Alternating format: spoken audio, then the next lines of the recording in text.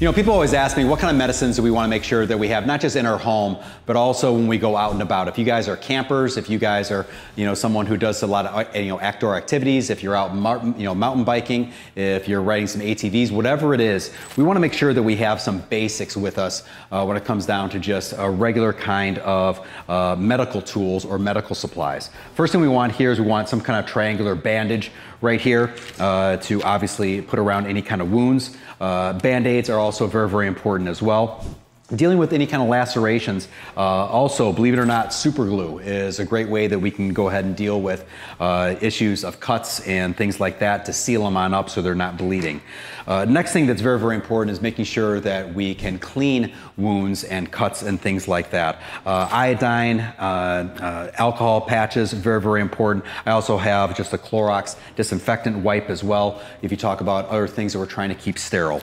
Neosporin, man, if I had to ask my mom one thing that she should always have in her pack right here, it was Neosporin. I swear I was like almost raised on this stuff right here. But making sure that we have some kind of ointment to take care, to disinfect, and make sure that we don't have any kind of issues with cuts or abrasions or things like that. What goes hand in hand with a lot of this stuff is making sure that we have tape that we can secure areas that have been injured and things like that. So having medical tape, a half inch to an inch will be just fine. So having something like that is very, very important.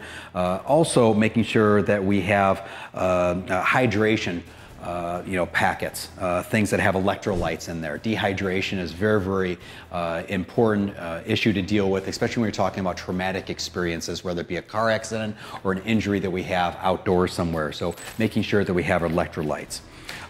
Two other kinds of medications that are must-haves within your pack right here, I would say are Pepto and also some sort of pain reliever.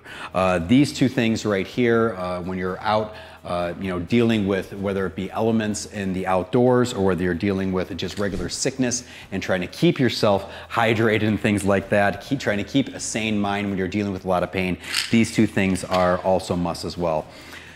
A lot of times people also forget about just having the availability of our site is so, so important, and therefore having some kind of eye wash. I have just simple a Visine thing right here. I like it because it's so small, but we have seen those eye washes which are almost big like sprayer cups. I wanted to keep it small just so we can fit this in a very, very small kind of a packet right here, but making sure that we can keep our eyes clean and also keeping them away from any kind of injury is very, very important. So having these things right here are the bare minimums when we talk about the medications we need to be able to take care of ourselves, whether we're dealing with it inside the home, whether we need something if we're out on the road, we're in our car, or even outdoors doing activities and or camping. Make sure you have these items within your possession.